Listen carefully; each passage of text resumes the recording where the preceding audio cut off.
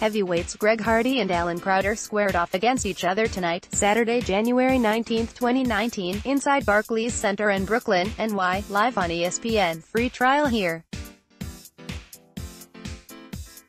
Hardy's appearance was notable largely because of his troubled history with domestic violence, a history that ended his NFL career but evidently wasn't enough of a concern to prevent Dana White from signing him to the UFC.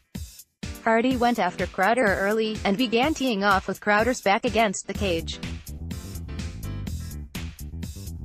Crowder clinched up with Hardy and looked for the takedown, but Hardy separated and they began swinging at each other. Hardy's speed advantage was obvious, but Crowder caught a knee, walked him to the cage, and pivoted to get him to the mat. Takedown secured, he looked to pass guard, with Hardy trying to stand as he did so. Crowder got Hardy down again and got a crucifix for a second, with Hardy attempting a cage walk to get back to his feet. Crowder held him in a headlock and jumped for a guillotine, but slipped out and Hardy took top position. Crowder tried for a triangle, didn't get it, and Hardy landed a last leaping right hand when he scrambled back to his feet. Hardy looked tired between rounds. He landed a Superman punch, but Crowder began to slip his punches and counter. Hardy feinted, and Crowder began taunting him hard, walked him down with a couple hard hooks and tried to take him down.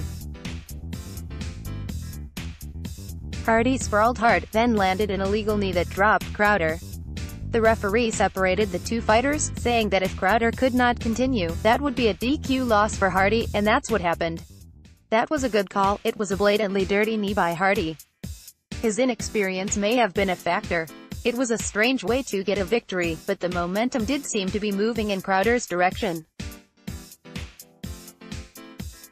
This will end up being something of an asterisk on both men's records. Official result: Alan Crowder death. Greg Hardy by DQ, illegal knee, at 2:28 of Round 2 Fight Night 143 results, including play-by-play. Click here.